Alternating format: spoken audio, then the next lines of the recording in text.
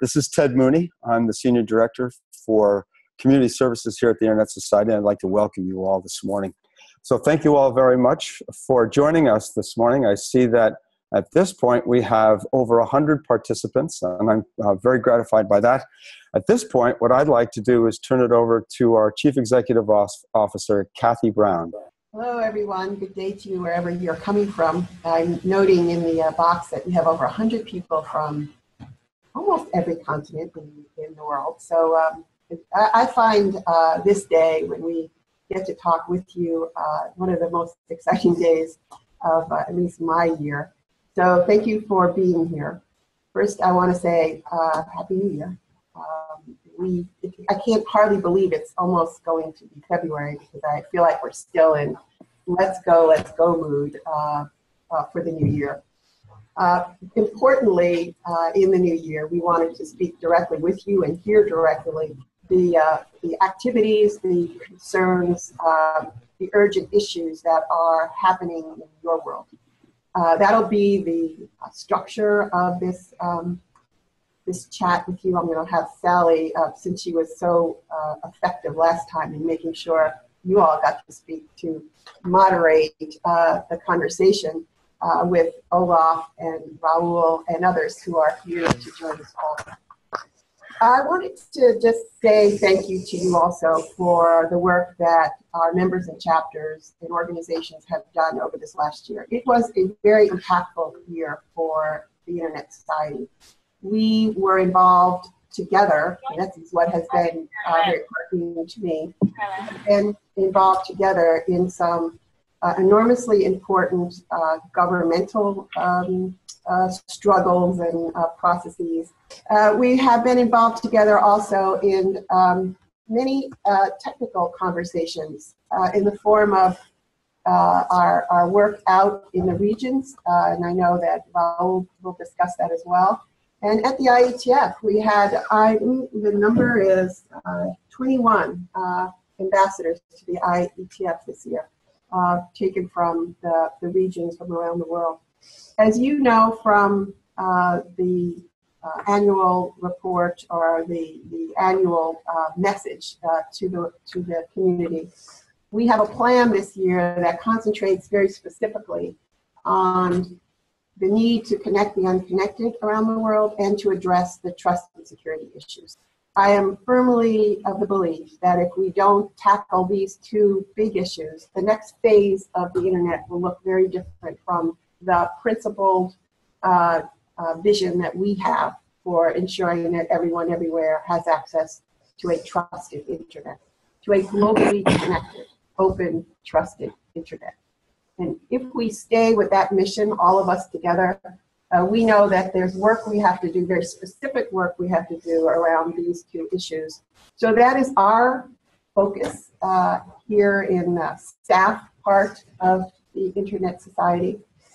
We know that there are urgent issues for chapters in their regions and in their countries that we would like to hear about as well to support. And we also know that our organizational members have some policy issues that are really on their mind as they seek to remain, frankly, global operators, providers, and content providers of the Internet around the world. So today is the day to have that conversation as we start the new year. I'm delighted that you are all here with us. I want to thank you again for your presence at the WSIS. We had fabulous help from you there for the policy papers that you all helped to get us ready for last year. I think we put 10 out. I believe we have 3 more now coming, and we need your input for those. And for the regional IGFs, which without you there wouldn't be. And we see that as a hugely important part of our movement, if you will, to make sure we have involved our grassroots, our bottom-up process in ensuring that there is a globally connected, open, trusted, secure Internet. So with that, I'm going to turn this over to Sally to just give us a little overview of where we're going, and I look forward to hearing from you. Hello, everybody. As Kathy said, my job here is to keep us on time and also to make sure that we get a chance to hear from all of you. I see now 140 people on this call from around the world. I just listed or looked at, we have Togo, Tunisia, Chad, Guatemala, snowy Canada, and the Congo, among others. I know Geneva's on, and many others. So thank you all for joining. This is really tremendous. And what we want to do is give you, as Kathy said, an overview of where we're going for this year and get the conversation going that we hope will continue throughout the year as we embark on a very ambitious agenda. So my first task is to turn to James Wood, who's our Director of Communications, and he's going to give us the overall direction for the campaigns and the brand, and try to get in your minds how all of these things tie together. So James, over to you.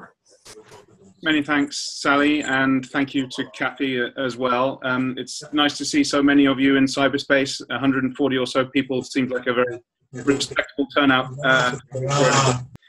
So just making reference to our focus again, connecting the unconnected and building trust. We really began to do more around these themes in a concerted way earlier on last year, and certainly at IGF, where a lot of our messaging and activity really came together. And I think together these themes reflect our deep-seated belief that the internet is a fundamental tool for empowerment in the 21st century, and that it will be the catalyst for positive change in people's lives through the creation of social and economic opportunity.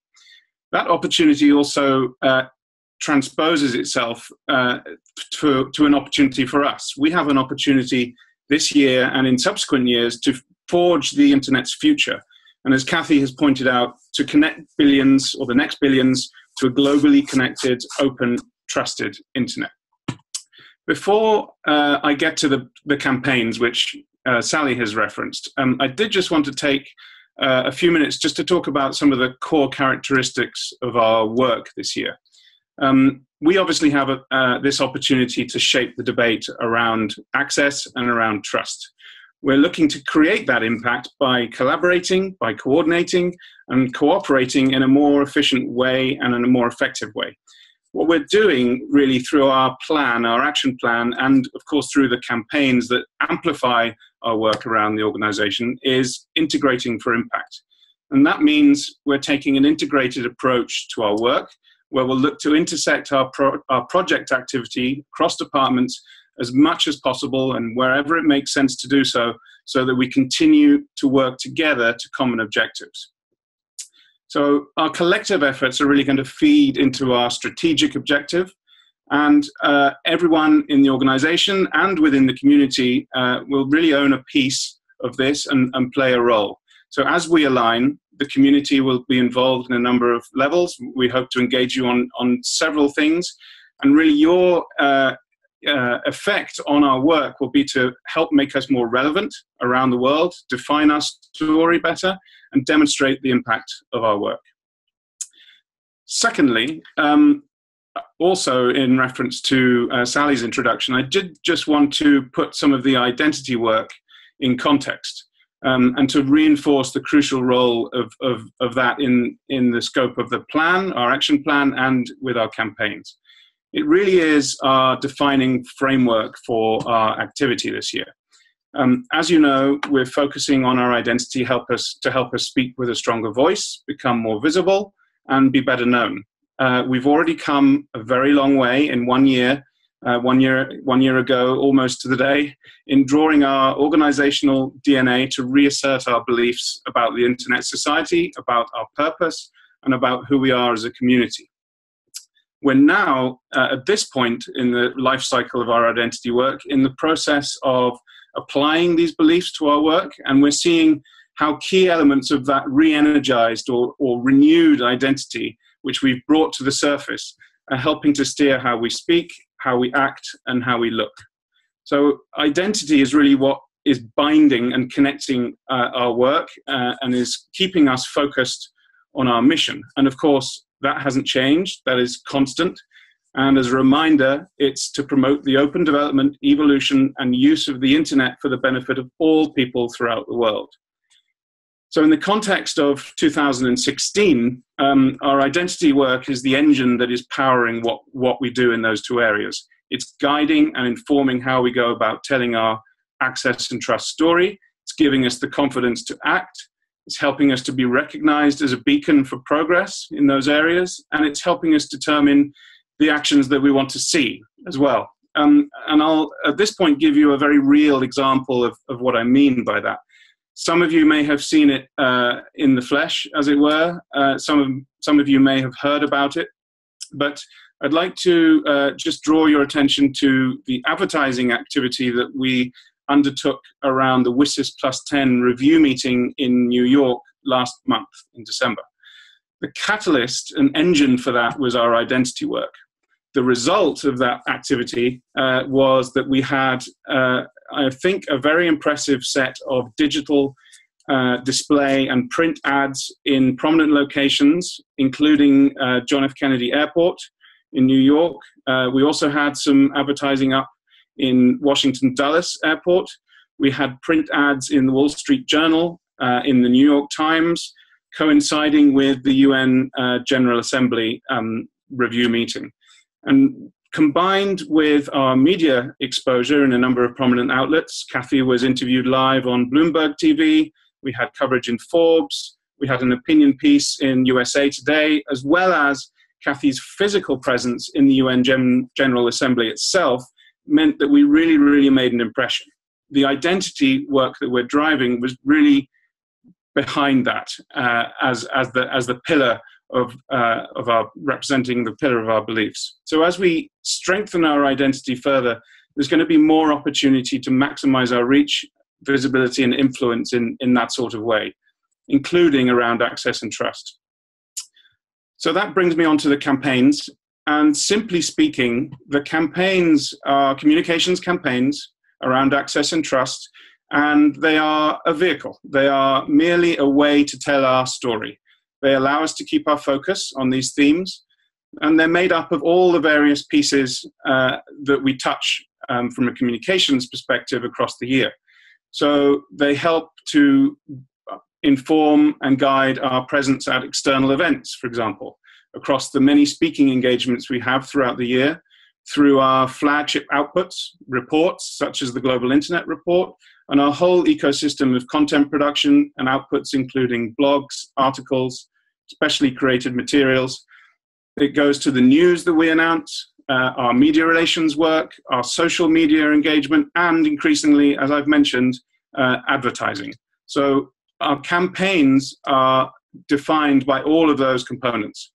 We have two campaigns that map to our two themes. The first of these is our Internet Changes Everything campaign, which is designed to promote and increase the availability of affordable, reliable access to an open internet.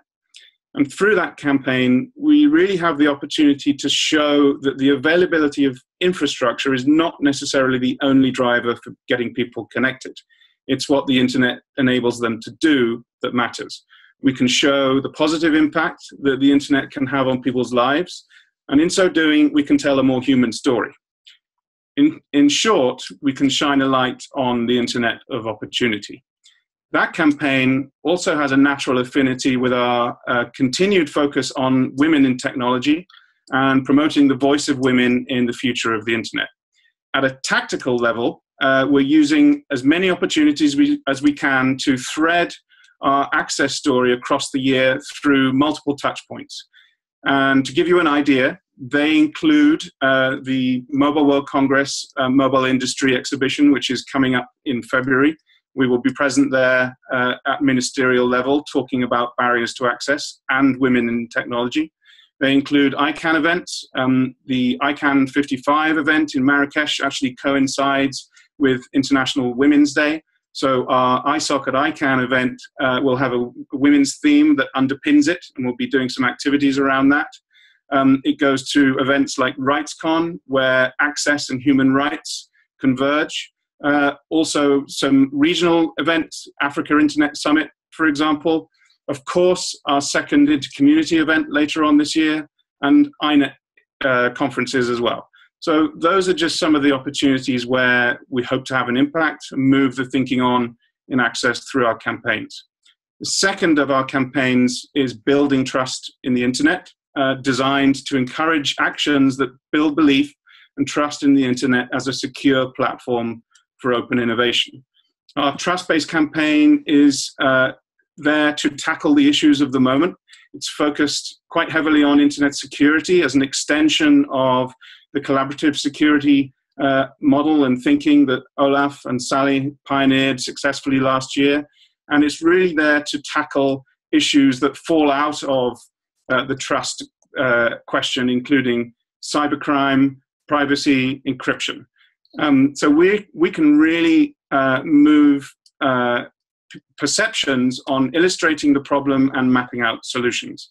Again, a number of touch points there. Some of them are the same as our Access campaign, Mobile World Congress, Africa Internet Summit, but there are other opportunities too where we can make an impact, including the OECD ministerial meeting later on in the year, IGF, and of course, the Global Internet Report that this year will incorporate a strong trust theme. But of course, there are many more ways to promote our thinking and to expand on our projects and activities further and to elaborate on how they are interconnected this year. I'm going to turn to Raul now to give you a more in-depth look at development. Raul. Thank you very much, James. I'm very glad to have the opportunity to speak to all of you. We have at this moment more than 160 locations connected, probably more participants than that because some places there are more than one people. That is very exciting having the opportunity to be in communication with all of you. As you know, the development and connecting the unconnected is one of the priorities for the Internet Society. It has been one of the priorities last year and continue being one of the priorities for 2016. We have designed a strategy that is based on 4 pillars that we have already talked about that.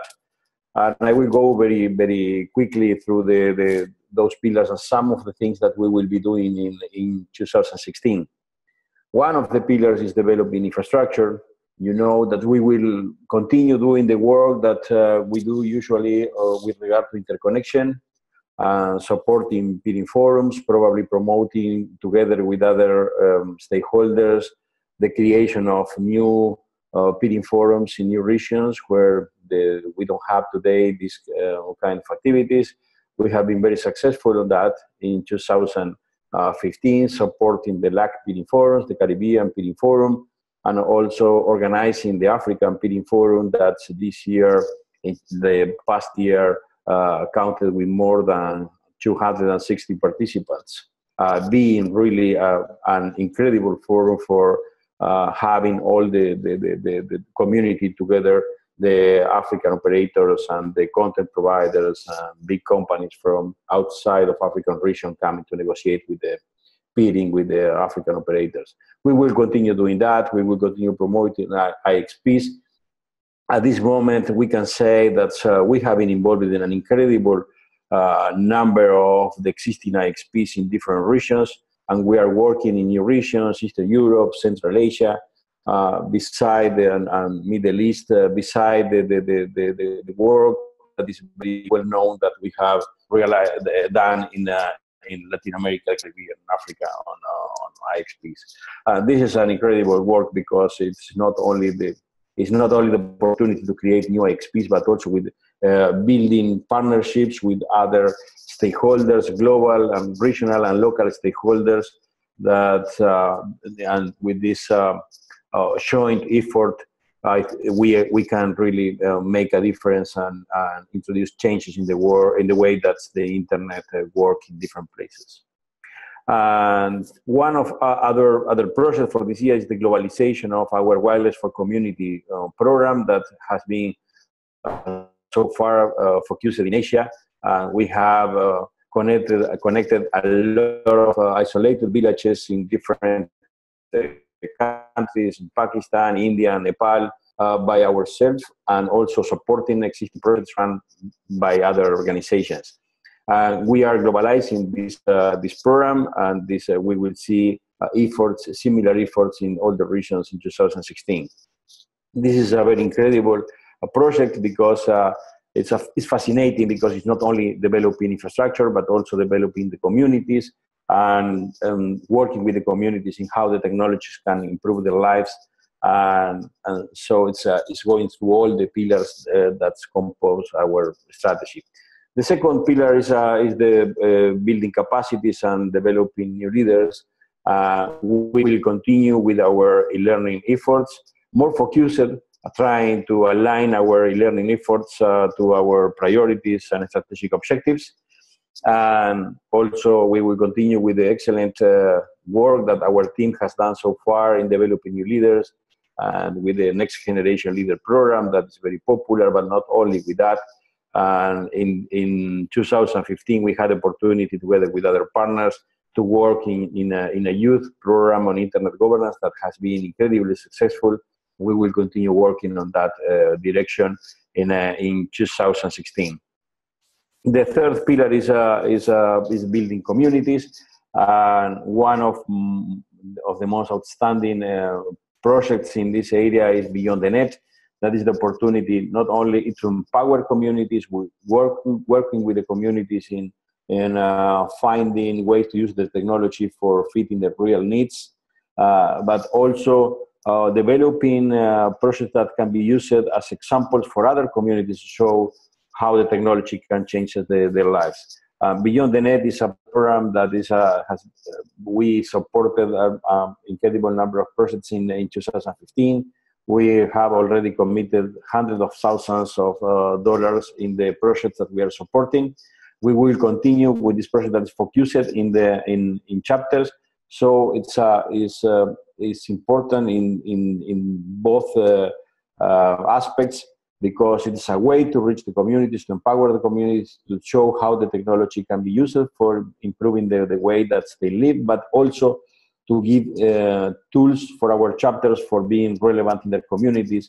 And so the chapters act as the component of the internet society that is involved in the real, in the local environments, and so they really know what it is important for the local communities. And speaking about chapters, and I will just in between brackets, the chapters are very important for expanding the richness of the internet society work.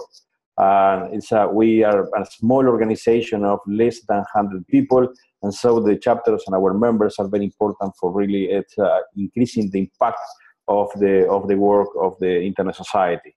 And we are working a lot on I think I can say that we have changed in the last couple of years the way that the chapters interact with the rest of the organization. In the last 2 years, we have organized 11 chapters workshops for developing their capacities. That this experience has been very successful, but we are changing that now to different initiatives. We are launching in 2016 an e-learning initiative for supporting the chapters, the functioning of the chapters.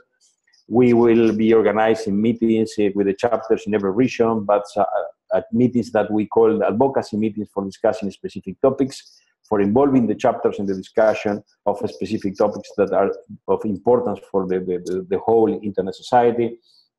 We have now the Chapter Advisory Council, the Steering Committee, that is a new vehicle for strengthening the work between the chapters and the other components, the other members and the staff and the board of the Internet Society. So I think that the chapters will continue increasing their importance, their relevance within the Internet Society organization. And the last pillar is the increasing our ability to influence the public policy debate. And for that, I think that the main initiative, the main two, is that we will organize some regional conference focusing in the debate about development and policies around the development, trying to bring together different agencies and organizations working on the topic that currently are working in a little isolated manner. And the other initiative that is a series of studies and reports that we'll be producing in 2016, trying to inform the debate of the process of policy making. I would like to defer to Sally Wentworth to add some comments on what's the policy, the public policy perspective on the development issue. So, Sally, please. Thanks, Raul, and I'll be very quick because I'd love to get to the discussion. So I hope all of you are thinking of comments or questions that you would like to make as part of the discussion. You know, of course, the ability to access the internet, there's a role for public policy in whether one can do that or not, whether cost of access is affordable or not. And so from my perspective, one of our objectives in this goal of connecting the next billion is to ensure that the policies are in place that facilitate access and don't act as barriers to access. So around the world, you will have seen in the past, we've done a number of reports related to barriers to connectivity, and we will be continuing that.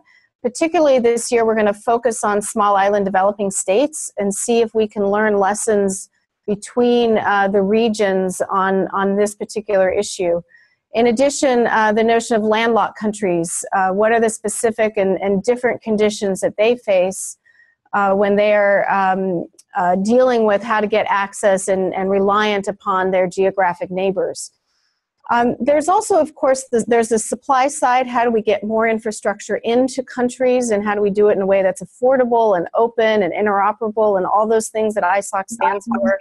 In addition, we have to look at the demand side.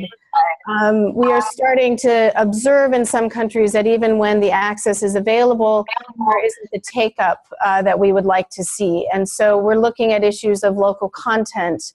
Again, affordability, what does the submarine cable market look like in certain places? So all of these policy factors contribute to the overall environment for access to the internet in countries.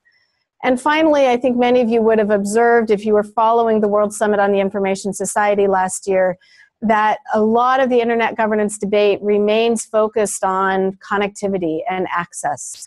That people who aren't enjoying the benefits of the internet want a voice in how the internet is governed going forward and how they can participate. And so there's a big aspect of our internet governance work that is very tied to our development agenda in this regard. And so we will continue to build on the Sustainable Development Goals that were adopted last year and incorporate that into our work on internet governance at the multilateral level, either globally or regionally. So that is a snapshot of the policy and the development work related to access. I think then I'm supposed to turn to Olaf very quickly, Olaf, on the technology piece of access, and then I'd really like to open it up for questions and comments. Right, hello, this is Olaf from Amsterdam.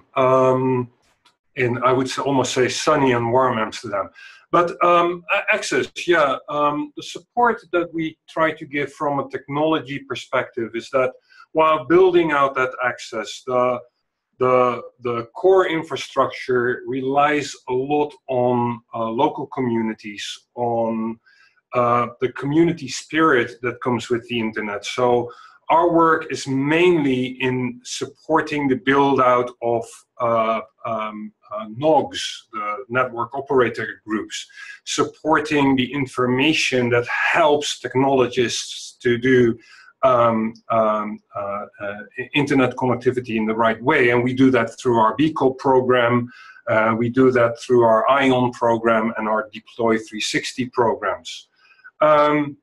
So that is one aspect of technology helping to support the access agenda, community building. I would also put in this our support for building community with respect to the mindset of open standards development, where we try to, I would say, bring the world to the IETF and bring the IETF to the world. This year is a landmark in that sense. In my top left-hand corner, I believe I see Christian O'Flaherty from the LAC region. The IETF will be going to Latin America for the first time.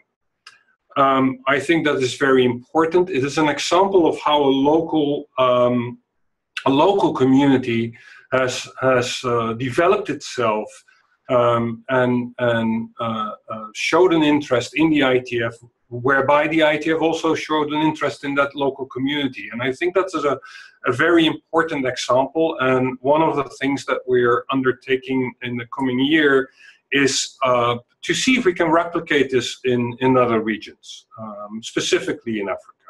So a long-term agenda to get more involvement between those communities and build a local community. And that's sort of where I want to stop talking, because I want to provide the opportunity for Q&A. So back to Sally. Thanks, Olaf. There are a lot of questions that I'm seeing in the chat. And Ted, if there are others that you see that I miss, please, of course, let me know. And I apologize in advance if I don't get the names completely correct. We have a very big and diverse audience here. I'll do my very best. Arsene offered to give us a little bit of insight in his experience with the Next Generation Leaders Program. So Arsene, are you able and willing to speak? Yes, hello everybody. Can you hear me? There you are, hello. Well, I would like to comment the work ISOC is doing for the Next Gen programs that are allowing young people interested in EG and were exposed to be able to. My experience at the IIGF in Brazil as an ISOC ambassador was very valuable, because it helped me not only be part of discussion, but also learn live from experts, all those people who are working in EG matters. It's always good, being following events remotely or participating on mailing lists. But when you are able to go first, to be there live and physically into meetings, it helps you, get a different sense of what the IGF is, and helping you to get more engaged in the work. So thank you so much for ISOC, for the Next Gen program. Thank you. Arsene, thank you so much for that. It's one of our flagship programs. We're immensely proud of it, and we hope that you can take that good experience and replicate it in your own country. I saw a comment from Coppens, a good friend of mine from IETF London. Hello, Mr. Coppens. You've had some comments in the chat about your experience in Burundi and deploying broadband and some of the other challenges that you're experiencing. That might be an interesting food for thought for the rest of the group. Are you able to speak? Mr. Coppens, go ahead. Okay, thank you. Thanks to World Bank, we have deployed around 1,250 kilometers of fiber optic. And now we are on the way deploying other 4,000. And you understand, when you consider the size of Burundi, the density of fiber optic in Burundi will be very high in Africa. And the other thing I was talking about, the challenges and issues for connecting the unconnected areas, was about energy and electricity in Africa. Another thing was to deploy enough fiber optic in rural areas, and with that, if you can deploy some community telecenters in order to use the internet in local communities, will be very important. That is my comment. Thank you. And I am leaving, as my country is in some problem. Then I have to go back home. Thank you. Thank you, Mr. Coppens. It's great to hear from you. There was a question, and maybe Raul, this is to you, or if Dawit is available, a question on the progress of the Access Partnership project in Africa as related to the deployment of IXPs. So let me say something, Sally, and I will defer so to our African colleagues. But the Axis project has been much more than just building IXPs, and we have been providing training, developing capacities in different aspects. So it has been a very comprehensive project. But in terms of IXPs in Africa, I understand that there is this moment around 33 IXPs in the continent, and we have been involved with the Internet Society, have been involved with, always in partnership with other organizations, local, regional, and global organizations.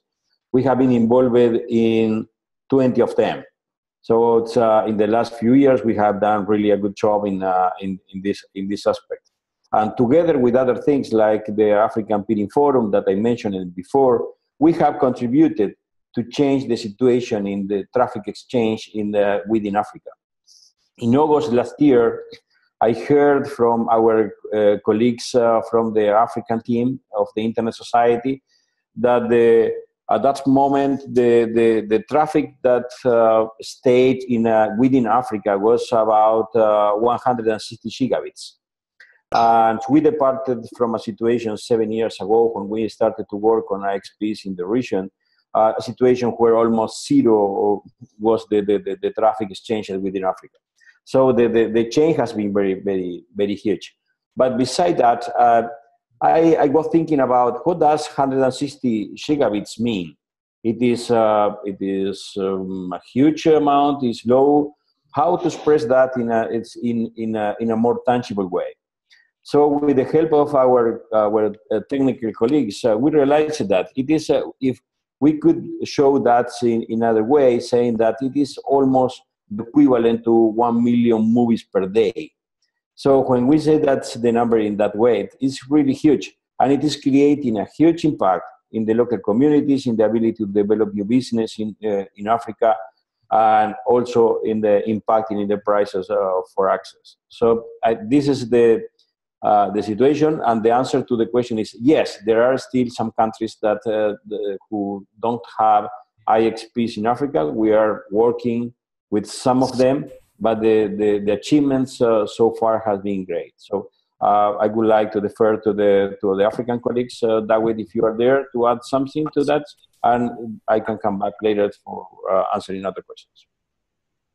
Yes, very quickly, I would like to add to what Raul said. We have been in 30 countries around Africa under the Axis project. That project is almost completed, at least the phase where we are involved. But we are going to go to 2 additional countries this year, mainly the Central African Republic and Guinea Equatorial Guinea. But outside Axis, we have many projects in capacity building. So we have been to Zimbabwe, and we will go to other countries as well. We'll continue to help IXPs that need expertise, and we are also going to continue to give equipment wherever needed, and make sure that they get all the support they need. So if you are in a country that requires some kind of support, just email me, talk to us, and we'll try to find some way to help you. Thanks, Raul and Dawit. I hope everyone heard there's a lot of progress on the Access project, and if you want to know more, I know Dawit would be thrilled to answer any further questions. And I apologize, the chat is going crazy, which is wonderful. I'm trying to keep up here. John had a couple questions, I think, about communication. If we're going to, one line I caught was, if we're going to reach the next billion, do they know who the Internet Society is? And do our chapters have the capacity to reach the folks in their communities in terms of communications and outreach? John, I hope I'm not totally misparaphrasing your question. Do you want to add anything to what I've just said? I guess what I would just say is that, I just typed this in as, if we look at the number of ISOC current membership versus number of internet users globally, that percentage needs to be, that ratio needs to be much higher. If we're going to be able to have the kind of broad-based public outreach that we want to achieve our goals. We have to get people on board who have never participated in something like this. And I know from building chapters in other parts of the world that is hard, and we don't always have the tools to do that. But it's essential if ISOC is going to be able to achieve its goals.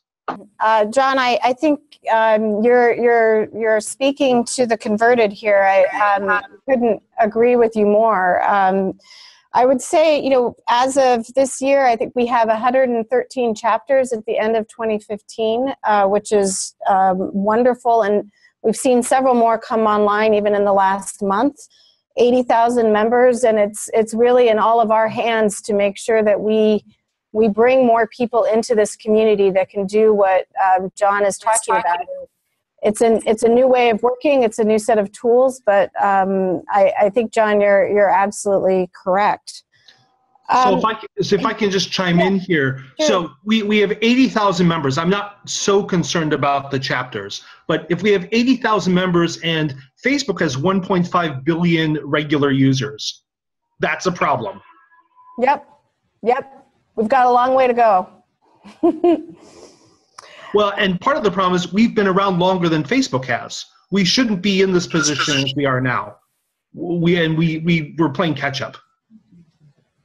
James, I wonder if you want to weigh in. Do you have any comments on this in terms of the campaigns and the communication strategy? Yeah, just very briefly. And as you pointed out, Sally, to John's question, you know, I think to a certain extent you are preaching to the converted here.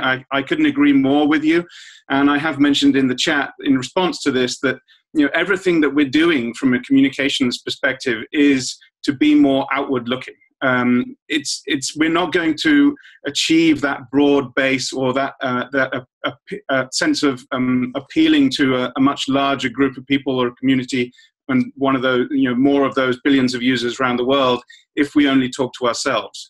We need to take our work and amplify it in the right places to attract more people to our cause, to join us in promoting and reflecting our thinking in what they do and in the conversations they have, so that cumulatively we can continue to have more and more of an impact as we go through every year. So everything we're doing in communications is geared towards that. We're focused on, you know, building our relationships with media that will really move the needle for us and make a difference. We're focused on building our identity as really the springboard that will allow us to do things in a new way and to get to that point. But of course, it is a process. You know, it's going to take a little bit of time, but you can rest assured that this is absolutely the direction we're heading in, and bit by bit, I'm sure that we will achieve it together with the rest of the community. I guess I would add one last thought, and that is our legitimacy as an organization rests in part on our membership. We can't go to these policy talking shops and venues and point out, oh, we have 80,000 global users, we represent the internet. That just isn't going to cut it. People are not going to, that will call into question our legitimacy as an organization. If we're talking about representing the everyday internet users, that's just not going to work. So we have to get our membership numbers up. Thanks.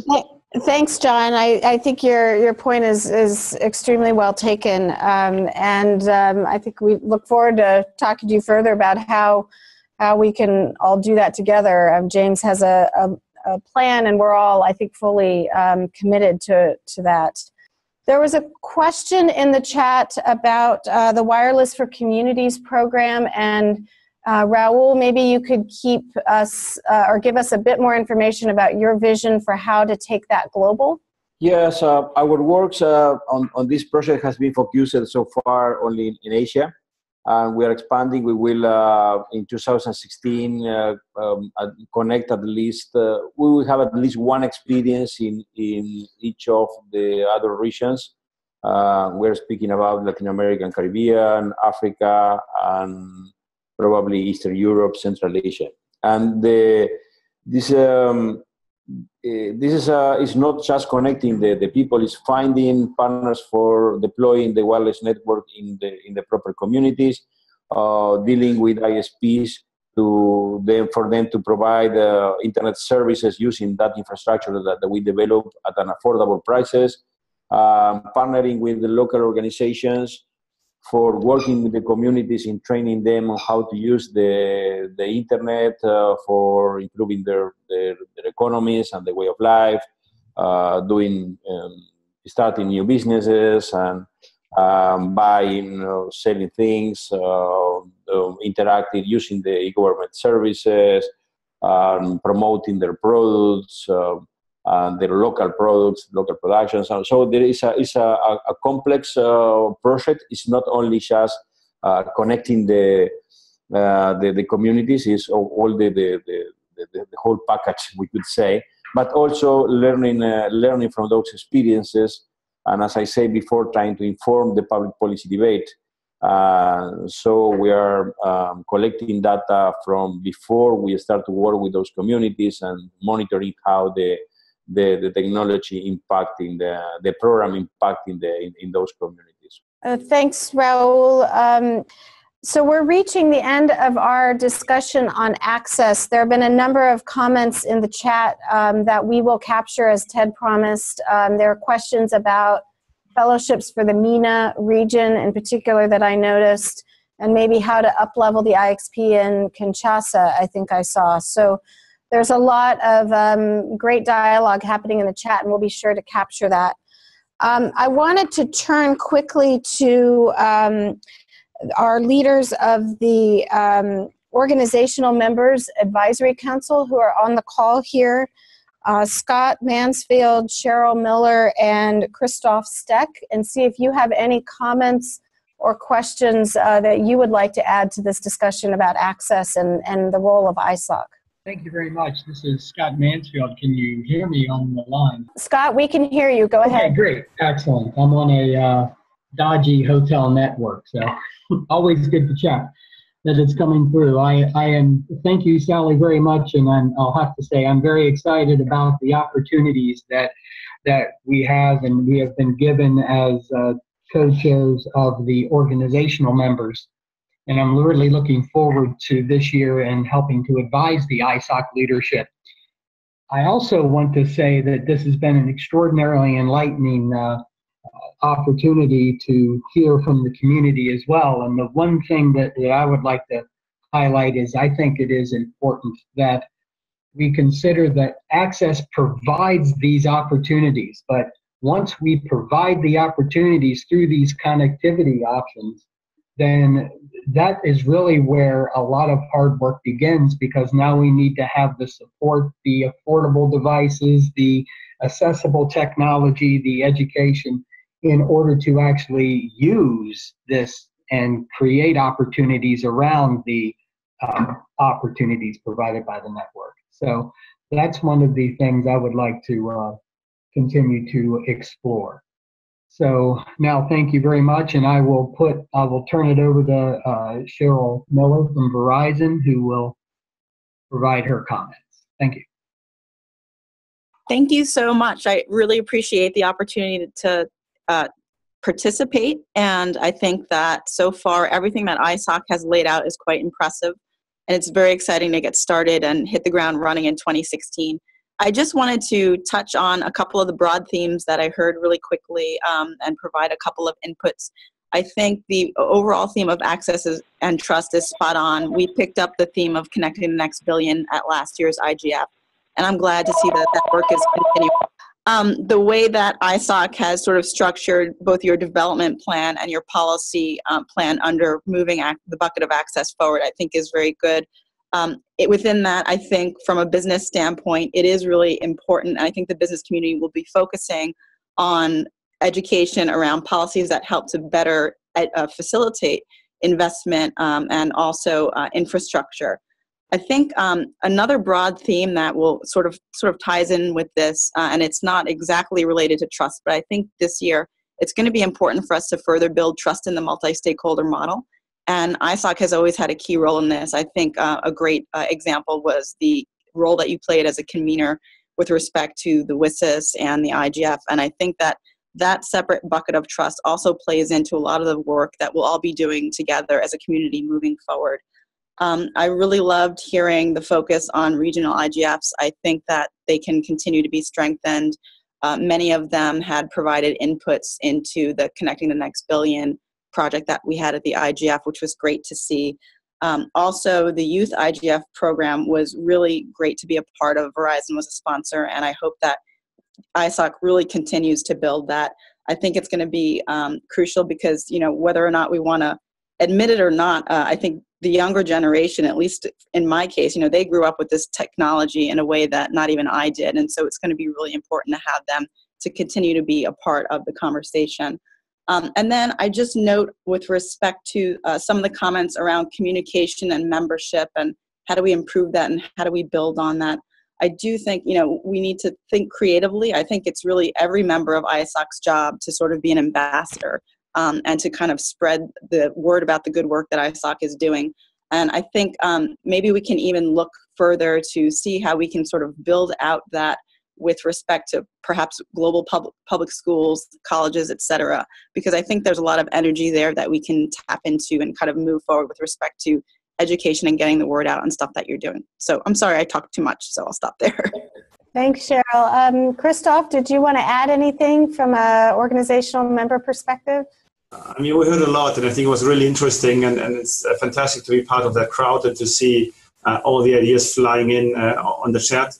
I just would want to stress maybe 2 or 3 issues on the connectivity part and how we can get people to use the internet. I work for Telefonica, so you might imagine that we are quite involved in that, and we're trying to give access and broadband access to people in the markets where we operate.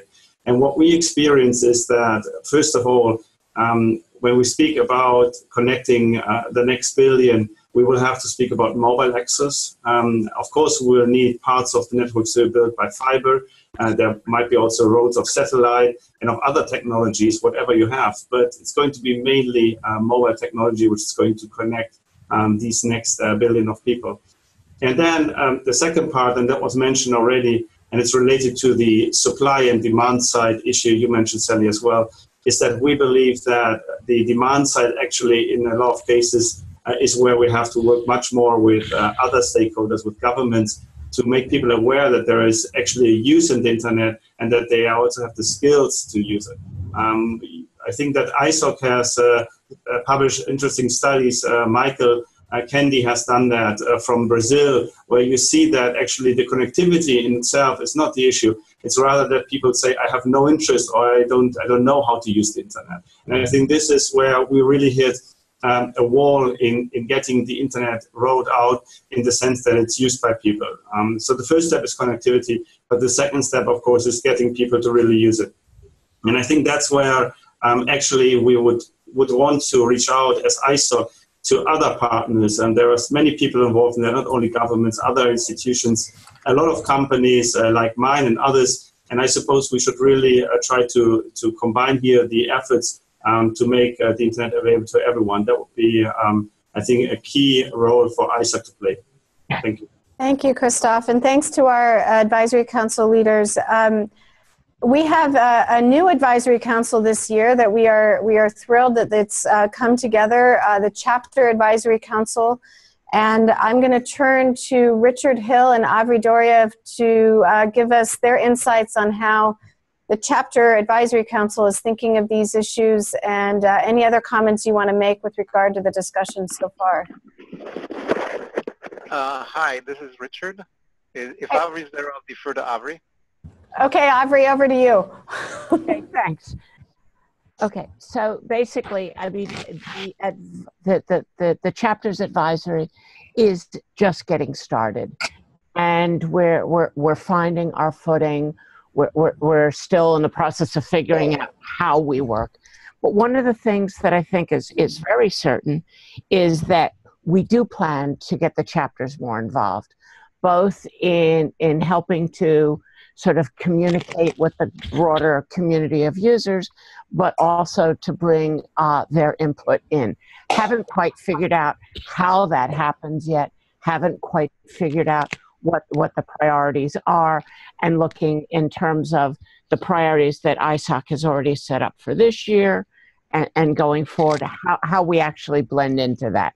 So very happy to see, many of the initiatives, very happy to see the focus on rights that ISOC has taken and is becoming very much one of the leading voices in that. So that is a very good thing to see, and such. So I think we're very supportive. We don't quite know how to be supportive yet, and what we can actually do to affect things. But we're actually very excited to be part of all this and to be moving along. So I'm just going to jump in here and say how delighted I am that the Chapter Advisory Council is up and running, and I think there's a lot you can do, and I hope we have a long and deep dialogue about that. But the reason I'm jumping in is to publicly, again, congratulate Avri for her statement during the WSIS. It was quite moving. It was quite impactful.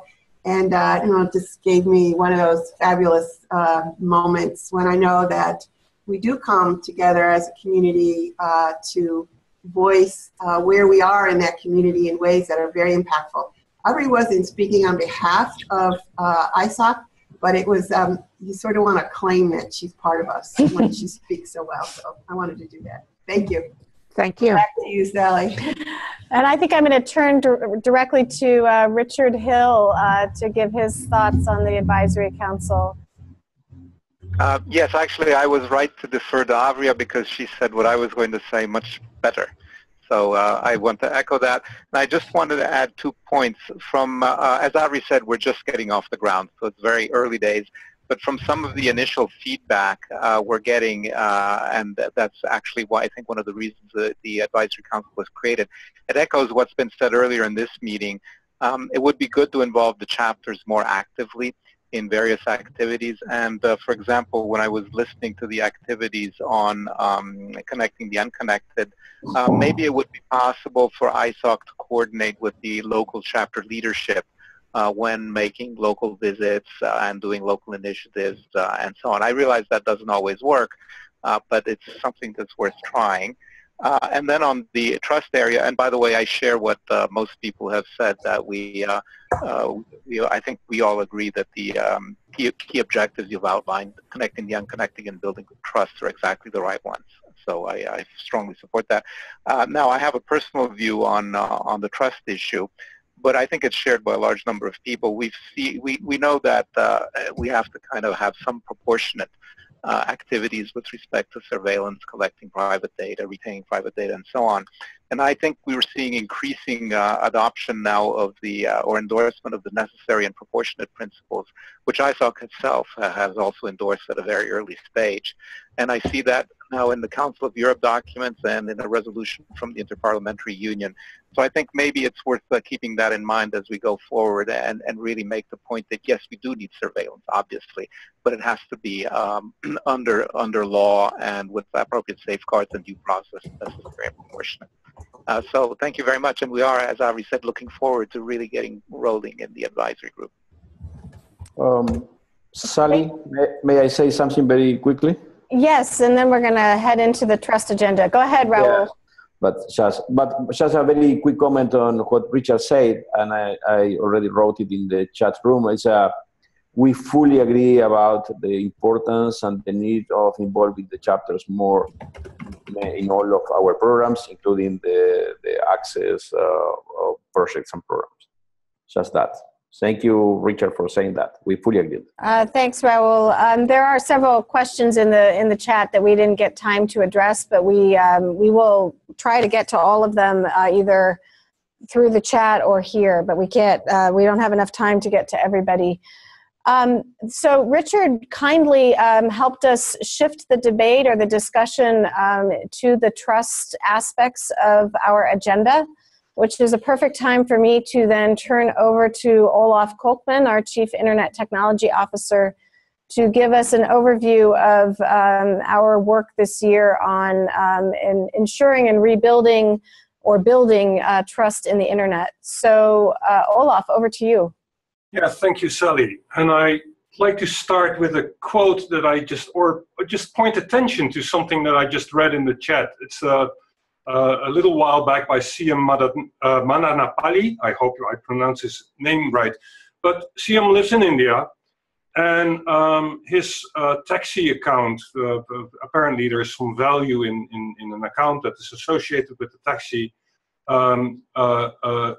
got stolen and transferred. And looking for redress, he couldn't find that redress.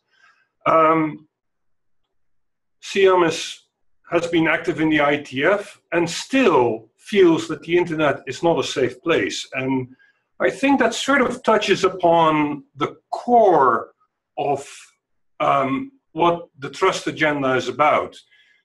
What we need is an internet that we can trust to do our business, to bring us economic opportunities, where people feel safe. And there are multiple aspects to a trust agenda there.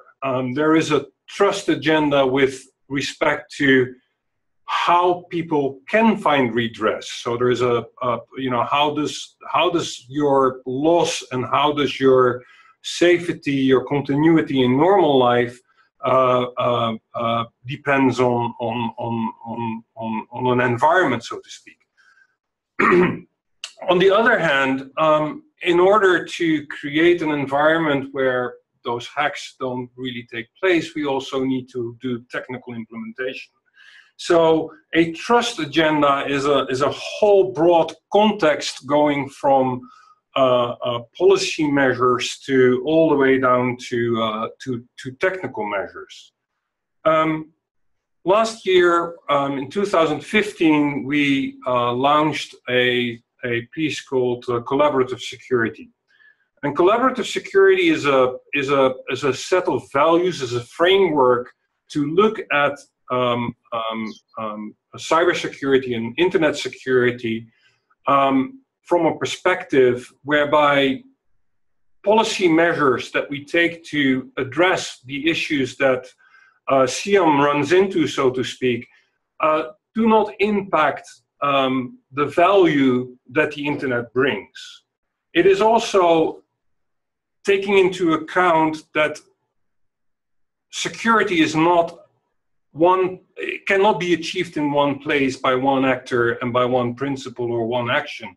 It is intrinsically on the internet, multi-layered, multifaceted, and responsibility of all. So that is sort of what we try to convey with the collaborative security context. Now, implementing that in a trust agenda, we're sort of looking into a number of things from the society's perspective.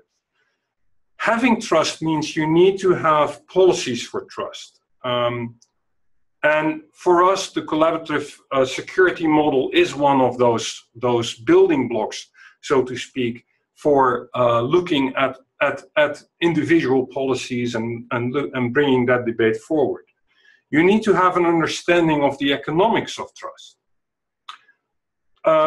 Trust needs to be interoperable, so to speak, for lack of a better word that pops to mind, with values, with human rights, for instance. So trusted internet and human rights go hand in hand. We want to make sure that the technology bits that allow users to trust the internet are in place. So now we're sort of going a little bit more into what is the future technology that can support users in looking at trust. We want to advance those trust technologies. We want to make sure that the public core of the internet, as some observers can be secured. So then we're talking about things that we try to progress, like the routing manifesto. And then, of course, we want to get a feel of how secure is the internet anyway? How can we measure that?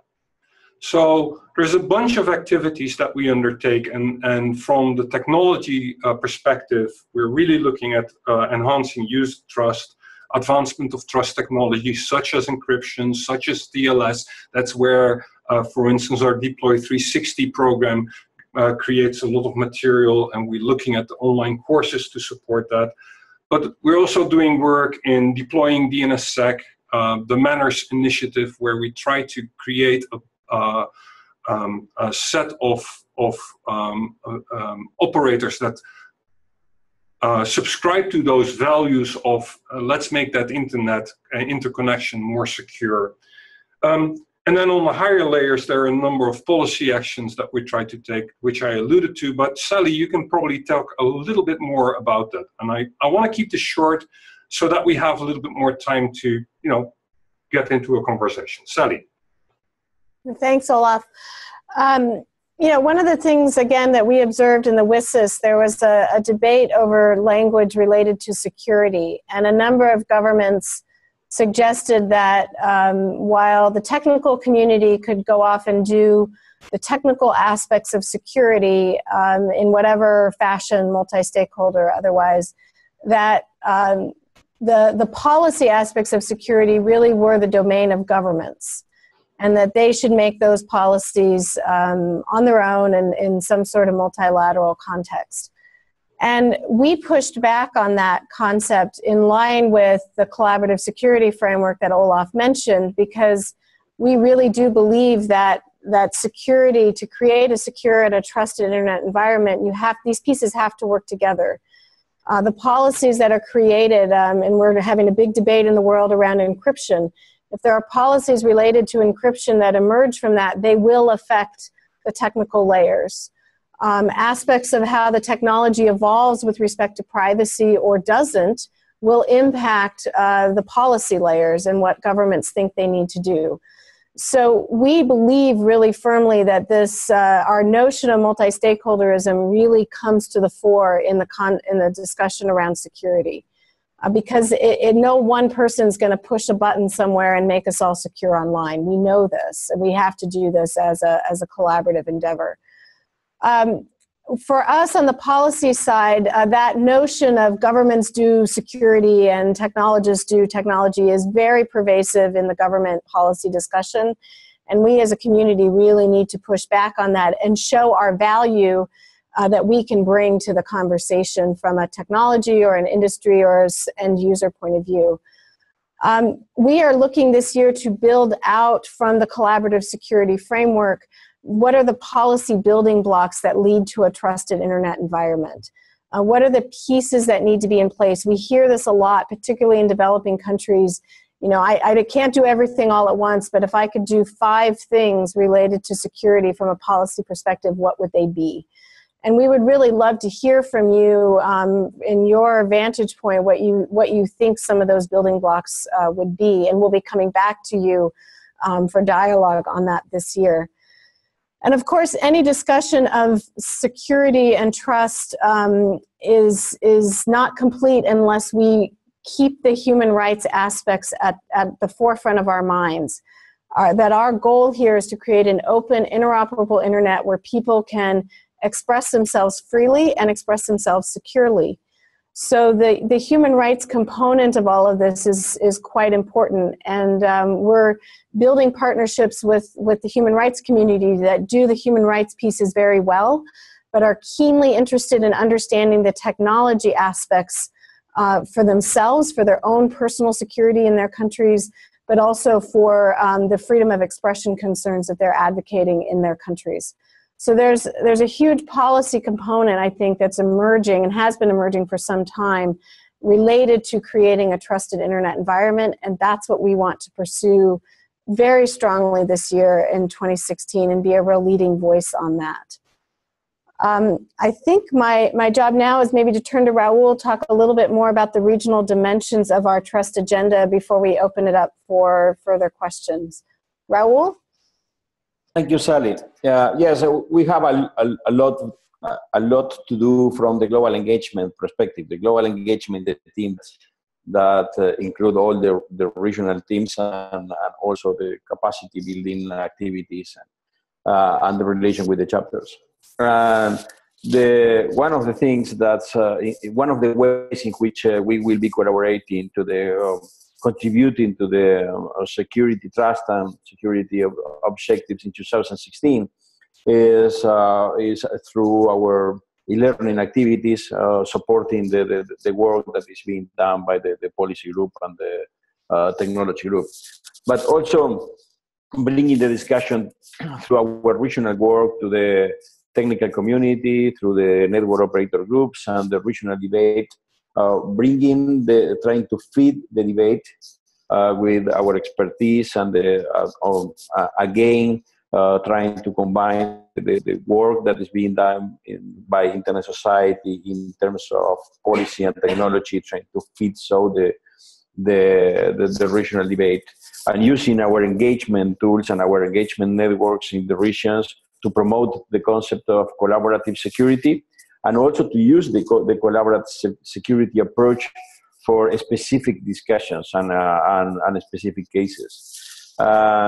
Finally, promoting the multi-stakeholder discussion and at the regional and local level. Those are some of the things that we will do in 2016 for supporting the work that the organization is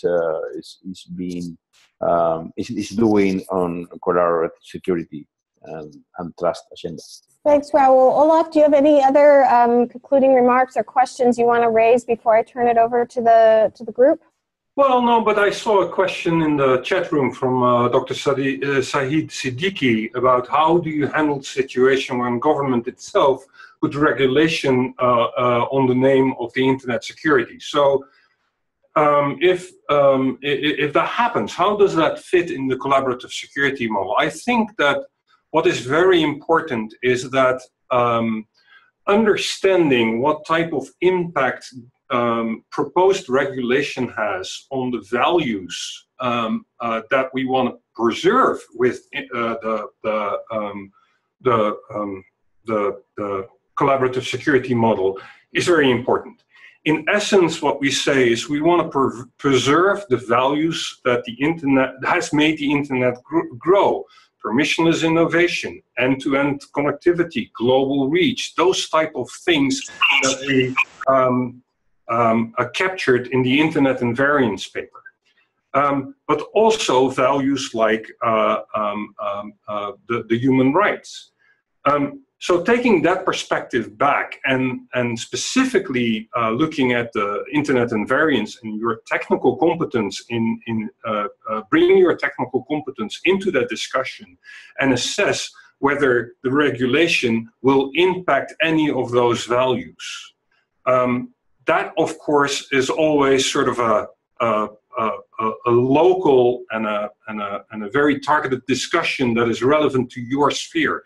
But taking that overall look, I believe that our collaborative security framework might help in taking that in taking an approach there.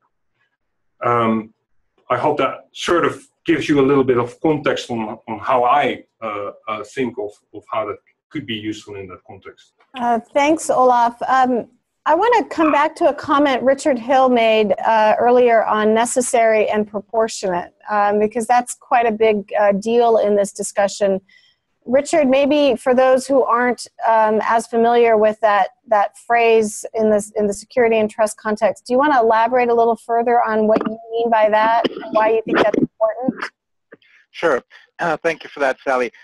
There was a fairly large coalition of civil society organizations that got together. I think it must have been about 3 years ago now. It was pretty much after the Snowden revelations. And they produced a set of principles which, in their view, would be the correct balance between, as I've seen on the list here, between security, law enforcement, privacy, data retention, legal intercept, surveillance, and so on. And the website is actually necessaryandproportionate.org with no spaces. Just type that and you'll see it. ISOC was one of the early adherents to that, as ISOC itself central and several ISOC chapters also. That idea has come up here and there. Some governments have, well, in fact, I think actually it's fair to say all governments have shown some reluctance in adopting those principles, I think because they felt that it would constrain their existing surveillance programs. It's clear that most of these surveillance programs in place, not just the one from the US, which is well known, but all the other ones which we don't know about and which are even worse, would not be acceptable under the necessary and proportionate principles in one way or another. But nevertheless, civil society has been pushing. As I mentioned, this principle is now coming up in even in intergovernmental bodies. It was unanimously proposed by civil society in the WSIS review, but it didn't wind up in the WSIS outcome. But that's okay. You know, we can keep trying. And the basic idea behind it is just what it says: surveillance, yes, but it has to be necessary for safety, security, and so on, and it has to be proportionate, meaning basically not mass surveillance, but targeted surveillance based on some evidence of threats or things like that, and under judicial supervision. Thanks for that, Sally. Thanks, Richard. It's becoming, as you said, a sort of core part of the international policy debate on these issues.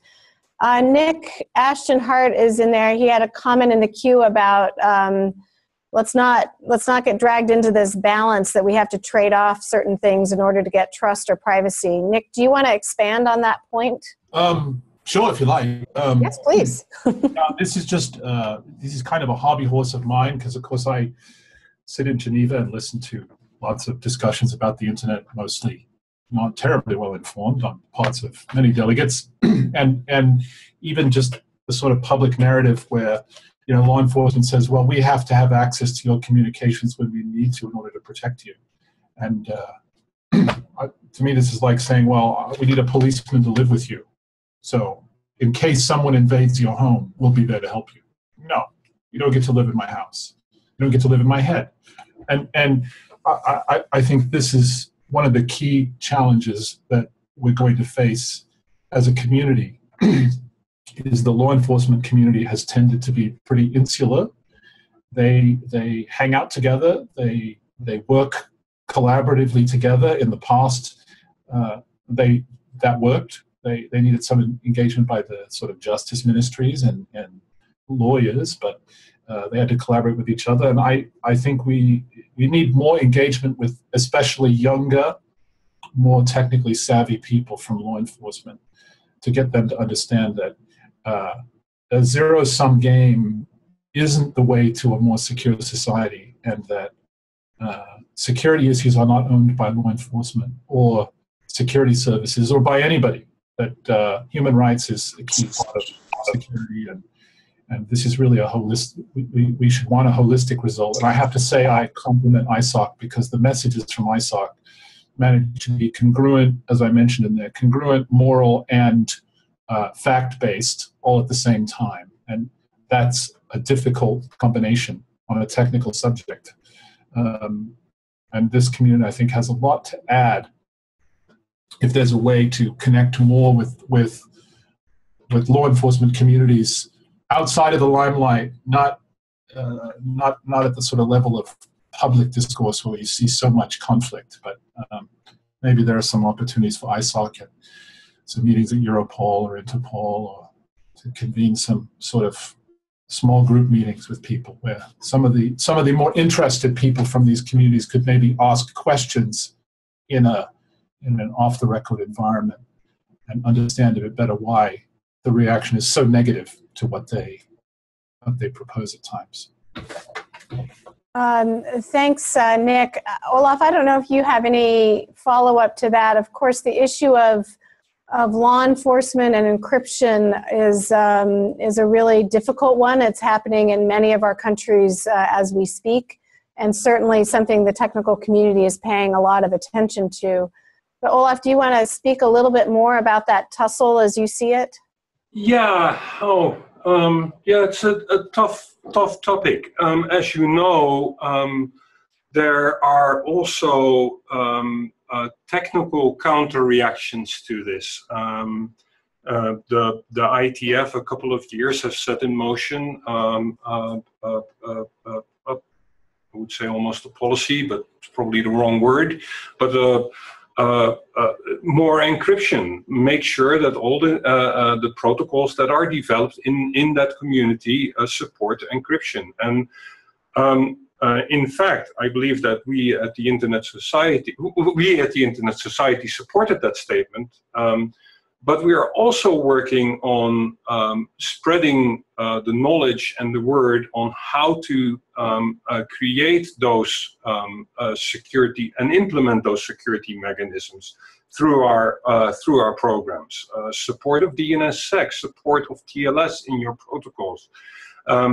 Those things do not only protect you against pervasive monitoring. No, the primary goal of that is to protect you against criminals, to protect you against the guy that hacks your taxi account and steals all your money. And I think it is very important to take that positive look in addition to the defensive posture, that there is a job to do in securing our immediate environment, so to speak. And there is a lot to do. If we only look at the Internet of Things, then we're shipping material and implementations that are not secure, and we collectively have a responsibility there. So making that part of the debate, I think, is very important. A positive and initiative-based stance, taking responsibility for your piece of the security agenda. I think that is important. Thanks, Olaf. I'm going to take one more question that I saw in the queue. There's a lot of stuff coming in here, but Dr. Shahid asked a question about what he referred to as a double-edged campaign going on in India. Dr. Shahid, are you able to speak, and do you want to describe that a little further? I actually heard about it on the radio a bit this morning, so I think I know what you're referring to, but could you tell us in person? Yes, Ali. I can just give you some example in India what's happening. It's like, one side that we call it that Digital India campaign is going on, but on the other side, if somebody speaks about the situation that's going on in the environment, either on the social media or in any format, so that person is being targeted indirectly or directly through the system or something like that. They have to suffer. So in every campaign, in everywhere you might be hearing on the media itself, even the celebrities are just afraid to speak about the things happening. So it's like, one side you tell that yes, Digital India is necessary, it should be connected all over. But what is the reality? So reality is that it's nothing on the remotest area. If you go and still see, there are lots of national fiber networks available, but they are not active. They are not being used. They are not being utilized. But on the other side, in the media campaign, you just see that it's campaign going on all around. So I think it's a very dangerous situation that, one side you speak in the favor, but in practical it's not in the favor. It's like just countering that what you want to say, that should be only on the digital platform, and others are not getting the space for delivering their speeches or delivering their expression. So this is what I just wanted in this situation, how one can advocate about the rights of internet or accessibility, or that getting into the mainstream, those who are already disconnected. As you know that 60% of the Indian population is is totally disconnected. More than they're just not having the accessibility of even the electricity. Most of the villages you go and see. Then in that situation, how we can think about the internet? So that is the question that we talk just it goes to the only 20% or 15% of the population, those who have the accessibility, those who have the digital readiness, that's all. So we have to think that as you spoke about Africa is also going through the same situation.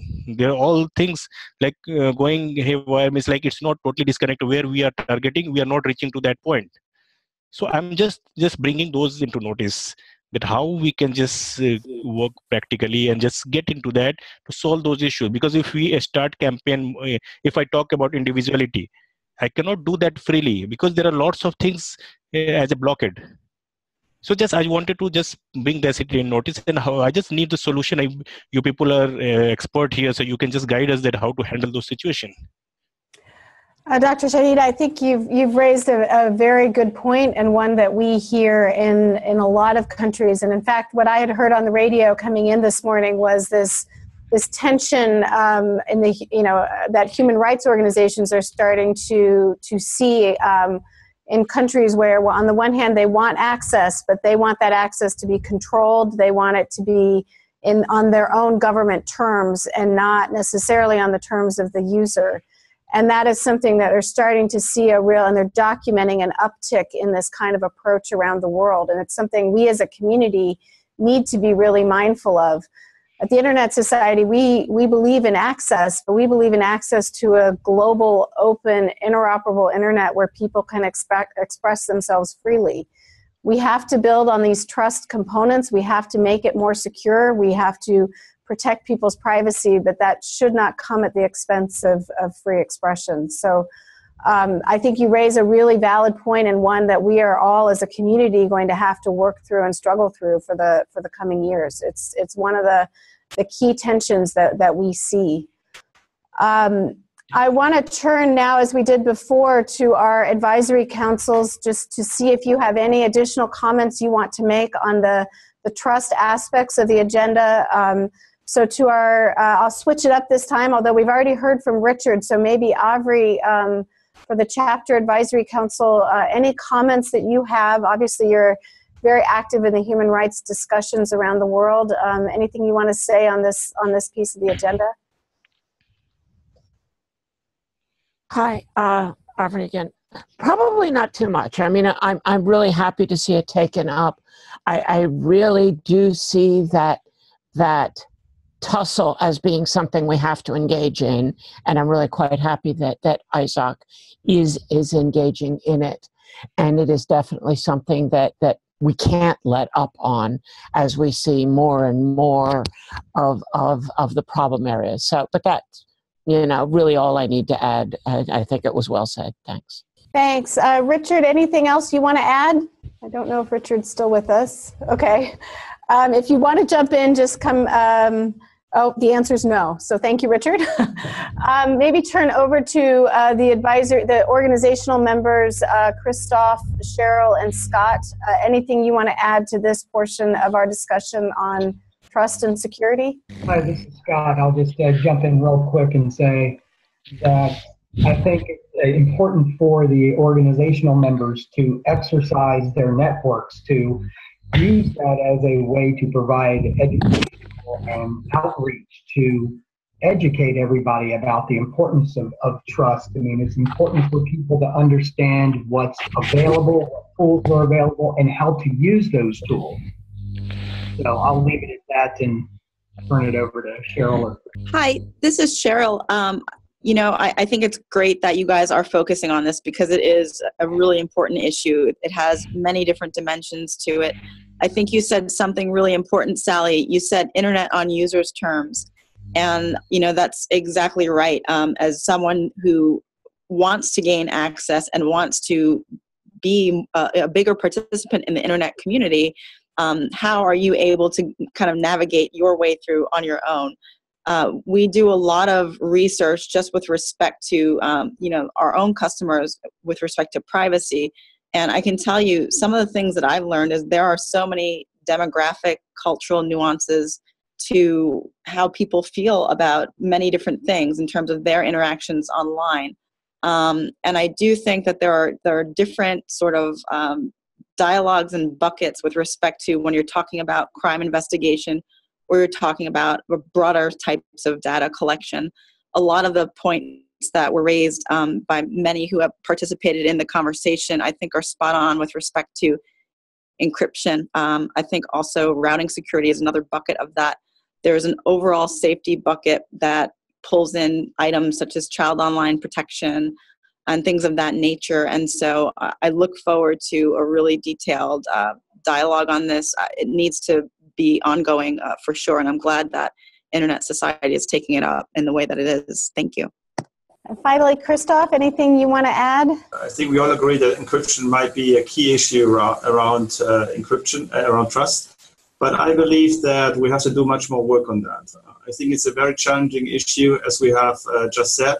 There are many different interests involved. When we speak about governments, they, of course, depending on whom you speak to in government, have different opinions on it themselves. And I just believe that we have to do much more work on that. It's, of course, not true that encryption will be the only way to provide privacy. And at the same time, it's also true that encryption will prevent any security. So the truth is here very much in the middle, and we have to find out where it is. And I think, again, I think Internet Society, with this expertise from technology side, with the expertise of its chapters, should really try to build bridges here and not, being afraid of having an opinion, but rather try to build the opinion of others as well. I mean, it's not going to be black and white here. It's going to be a solution which needs to balance a lot of fundamental rights and interests, and we have to be aware that we should be part of that debate and not outside. So I think that would be just my point to add to that.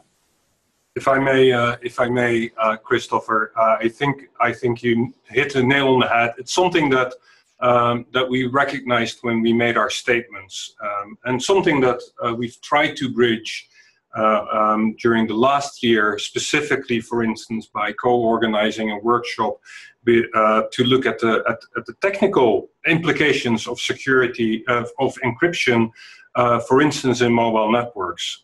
There are many aspects to that, and it's important to look at those.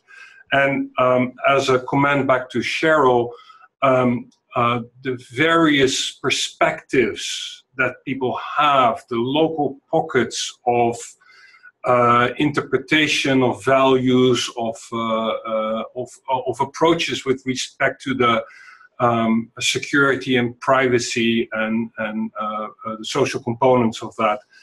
I think that is a case for the subsidiarity nature of this discussion, the multi-stakeholder bottom-up type of discussion that takes place. And I think that lessons learned could be transferred between the chapters. I saw Richard mentioning in the chat room that there is the Swiss chapter has organized something around the encryption bills that are being introduced. And I think that translating those examples and perhaps informing other chapters might be one of the things that we can do in this debate. So those were my sort of final observations from this debate. Thank you. Thank you, Olaf, and thanks for summarizing. That's very helpful. I'm just going to put a plug in for one last project that we hope we can get the community engaged in. We've spoken a lot so far about what we need to do in 2016. We have a critical agenda ahead of us. But one of the roles of the Internet Society is to always be looking further out. And what does the future look like? And so we are going to embark on a project this year to update, revise, reconsider the scenarios that are facing the Internet. What are the directions that the Internet could be going? And how do the decisions that we make, either in policy or industry or as users or as engineers, how do those decisions affect the ability of the Internet or ability of all of us to experience the Internet that we want to experience? And we want this to really be a community brainstorming session, so to speak. And so as we walk through the process of building these scenarios, we'll be coming out to many of you to get your sense of what are the challenges facing the Internet, what are some of the uncertainties, what are the things we don't know but we think are on the horizon, and then how do we translate those into recommendations for what we should all do as a community going forward. This isn't going to happen overnight. This will be something that will unfold over the coming year and a half, but we really do want this to be a community engagement project. And so we hope that you're ready to jump in and put your creative hats on and think about the future, particularly from where you sit. When we've done this in the past, we get different perspectives from different regions based on the challenges that they're experiencing. So that's a plug for looking ahead, looking into the future. And with that, I'm going to wrap up this discussion portion and turn it back to Kathy to conclude. Thank you, Sally. So thank you all for participating in my morning, in your day, morning, afternoon, and night. It's very motivating to sit and listen to the views of our members around the world, and for us to keep in mind the meaning of this word society. I've always been quite enamored of our name, the Internet Society. And I think I've said this before, but this idea arose from convinced back when this whole thing started about this society is going to emerge from this idea of the internet. And it has, and it has. Someone said earlier, yeah, but there's so many more people on the internet than are, membership. And that's right, that was bound to happen. The issues around an open, globally connected, secure, trusted internet remain for us even more urgent, in my view, 25 years, which will be our anniversary next year, into the birth of this idea, this internet society. And you've heard today a lot about what I believe are the urgent things we need to do in the present time to meet the current challenges. I actually believe that if we don't do this, and we don't do this with some passion and some direction and some activism, that we could see a very different world and a very different internet than the one that we believe in. The core of our ability to do this is not the 90 people who are the staff of the Internet Society. The core of our ability to do this is our membership. So 80,000 members, have we engaged them all? No. Do we need to? Yes. How do we do that? How do we think about our members, growing those members, and then activating them to move forward with us to ensure that we have the internet that we want in the future? There's a couple of ways I think that we are concentrating on and that we ask you to do. Part of this is local organization. It is locally organizing folks to talk about, to understand, to be aware of the issues that affect the internet. One way to do that is on the internet. And the reason you are sitting here in little boxes in front of me is because I'm a deep believer that we need to make eye-to-eye contact. We need to talk to each other in a way that we realize we're not just names on an email or voices on a teleconference, but that we are real people sitting in real places everywhere in the world, and we call ourselves a society. Together, this society can come together, in my view, to take on what are the issues of the internet in the 21st century. We are trying to here, at the staff level, focus those efforts so that we can be more effective. We are aware that there are very discrete issues on the local and regional level, which we must depend upon our people in those regions to address. We want to give you the tools. We want to give you the policy papers. We're trying much harder to say to you, here are the things you need, that you're telling us you need to do the work of the Internet Society. This year, you'll see from us a increased and continuing focus on building the society, on building our membership, on building the strength of our chapters, on making sure we can communicate with each other. And by the way, it doesn't only have to be through us, although I think these community forums are fabulous. You can communicate with each other within your chapters and regions. You can communicate with each other across the chapters. And I would hope that you would do that, because I think there's so many lessons learned around the world. As I go around the world and listen to what people are doing, it's quite it's forceful, it's impactful. If it's focused, it really, really gets things done. So what are we going to do? Keep using the internet to talk to each other, to organize. This particular application we're using here is a good one. Why? It's cloud-based, and thus the low bandwidth issues in some of the places in the world get dealt with. So you heard people from places around the world today, and you saw them, that you could not do just a little while ago because of the technological breakthroughs. I don't necessarily want to be the cheerleader for one particular application, but what I'm seeing is an application that we're using that is working, and I'm suggesting to you to do it, to find it, to get online, looking at each other and talking to each other. We are going to, again, do intercommunity. Last year, to be honest, we were just holding our breath to make sure that technology worked, that we could actually move ourselves around the world from our board to the 15 nodes that we had, to individuals, to incorporate individual folks who wanted to get on, and it worked. This year, we need you to help us think about that community building, to make sure that our intercommunity this year is really about the community and that it's community-centered. So you're going to hear about that. This membership drive issue is totally on our mind. And any ideas people have that are better than ours or will actually grow on ours or are local in nature, I would like to hear from you. Aisha Hazan she knows she's tasked with this. And it's not just about getting numbers, right? We don't want a number. We need engaged members. And to engage members, they have to get something from us. It's not just we get something from the members. What are we as a society offering to new people to come and join us?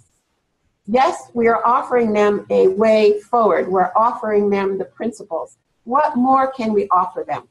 I believe this lies in the chapters because I think it's in the chapters where we have face-to-face, ongoing human kind of association and passion that is grown and then is activated and actually gets results. But we have to think about what do we want to give these new members that we want so much.